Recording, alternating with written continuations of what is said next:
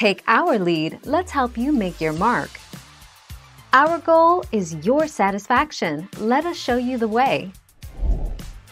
Bake the salmon at 375 F, 191 C, for the first 10 to 12 minutes, until it reaches 125 F, 52 C. Using a moderate temperature will ensure that the salmon stays moist. To add some extra browning and flavor to the surface, broil the salmon for 3 to 4 minutes.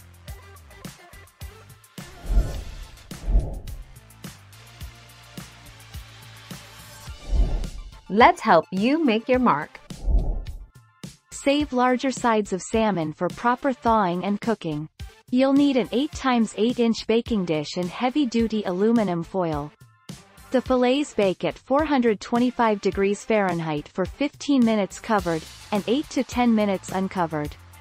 Salmon should reach a minimum internal temperature of 145 degrees Fahrenheit for doneness.